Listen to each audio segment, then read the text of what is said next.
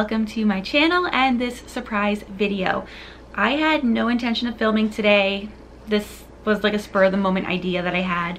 If you don't already know, I interviewed with Casey Morris for her CEO Teacher podcast. It was an amazing experience and quite honestly a dream come true. So for everyone that suggested for her to interview me when she was looking for teacherpreneurs that are still in the classroom full-time, I just want to say thank you so much. It was so exciting and I still have some of that like leftover energy and I wanted to share a little bit more.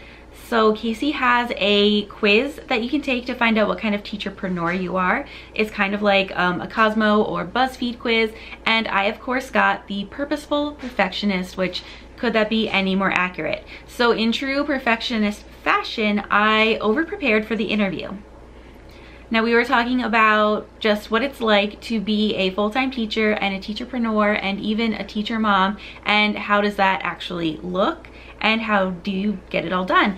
Being a full-time teacher and teacherpreneur at the same time is this beautiful, wonderful, special thing where you are in the classroom, so you know precisely what teachers need and what students need and what works, so you have this never-ending wealth of inspiration.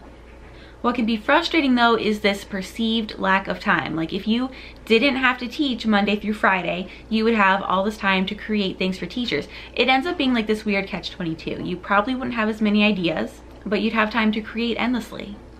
So on the podcast, I shared 2 time-saving tips for full-time teacherpreneurs, and I wanted to share the rest because I have 7. The first one that I shared was batch lesson planning, and that's because if you're a teacher teaching full-time, your teaching job comes before being a teacherpreneur. Taking care of your students is the priority. So when I started batch lesson planning, that's what freed up my time on nights and weekends that allowed me to pursue being a teacherpreneur.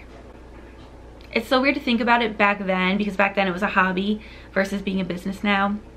But still, same idea, because I was able to batch my lesson planning and get everything done within the school day. I was able to come home and do what I wanted. So I'm not going to go into any more detail because I already have a whole blog post and video all about batch lesson planning that I will have linked below.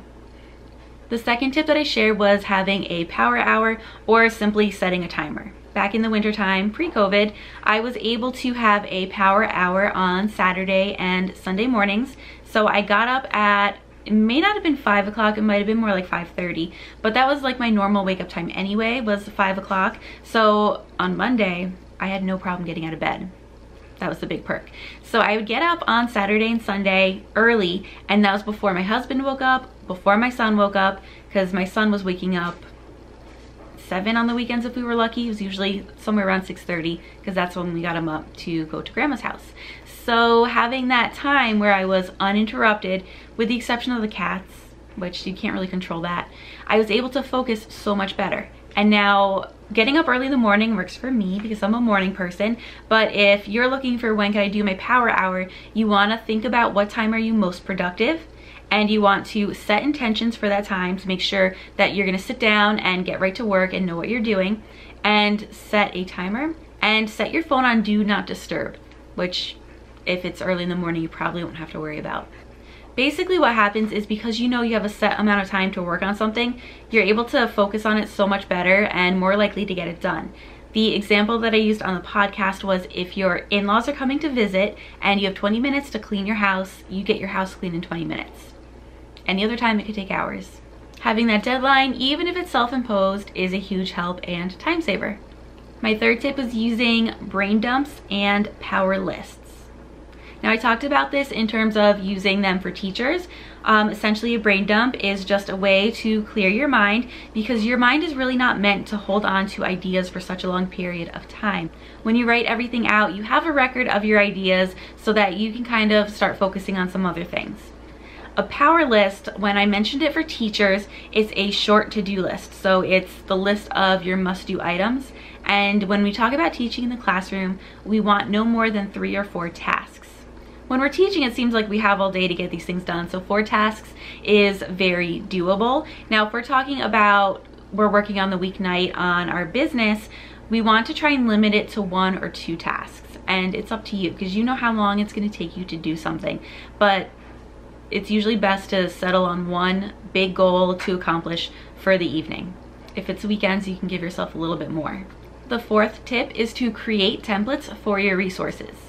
Let's say you're creating task cards. You could create task cards for lots of different topics. You don't have to do it just one time and one time only.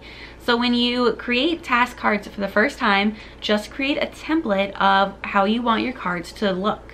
Once you have that template done and set, you can create lots of task cards, and you're starting not from scratch, but from the template. So it makes it go a lot faster. Everything's already laid out. You're not fiddling around with margins or anything like that. You're just putting in your problems, and before you know it, you're done.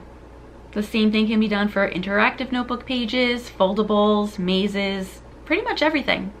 My sixth tip is to pay attention to how you're feeling. So I felt like making this video. This very easily could have been a blog post, but I felt like making a video, so here I am. Now, if I had tried to sit down and write out a blog post when I wasn't really in like a blog post mood, it wouldn't have helped because I would have been fighting myself to get it done. Try keeping a list of things that you can do when you're feeling high energy, low energy, so that you have like a bank of ideas for those times when you want to get something done, but maybe you're not feeling 100% yourself. Any big projects that require a lot of focus, if I'm not in the mood for them, it's not gonna go well. So it's better if I'm doing something like watching Netflix and creating pins or something.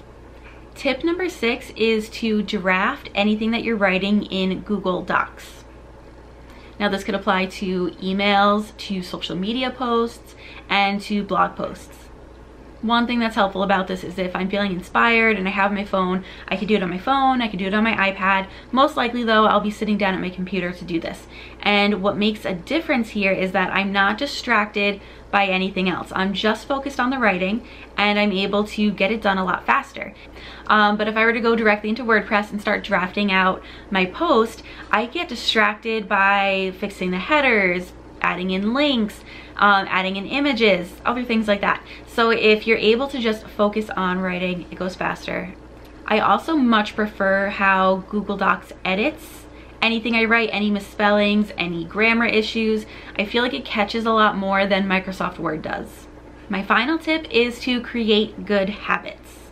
Now, I don't want to act like I have everything together all the time. I'm working on my habits right now more than anything else. I'm just going to be really honest about this one. I filmed a video talking about it. I don't feel like editing it. I don't know that it will ever go up, but I was pregnant this spring, and that pregnancy ended in a miscarriage. That pregnancy was not a good pregnancy though. I was very, very sick a lot of the time, so I adopted a lot of bad habits. So now I'm working on replacing and improving those habits. I'm working on exercising and eating better and sleeping. That's the one that I've been struggling with.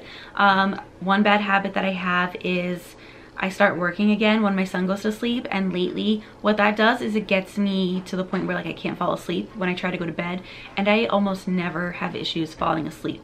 It's just lately that's been a thing. So I have to stop working at night. And my other bad habit is I wake up and then I look at my phone because I check the notifications, and then half an hour goes by and I've done nothing but lay in bed and look at my phone. So just examples. When you develop good habits, it helps you to feel better. You can get better sleep, you feel better when you eat better, you feel better when you exercise. I can't think of other habits, but there's so many different habits out there that you can use to your benefit so that you feel like working more, or so that you have more energy. Whatever it is that you're trying to accomplish, look at how your habits can impact that. I recommend the book Atomic Habits by James Clear. I read that right around January, and I want to reread it again because the first time I read it just to like understand it, but now I need to go back and actually implement what I was learning. But it was a fantastic book about habits. So those are my 7 tips for full-time teachpreneurs. If you have any questions, or better yet, if you have any tips of your own, please share them in the comments below. And as always, thanks for watching.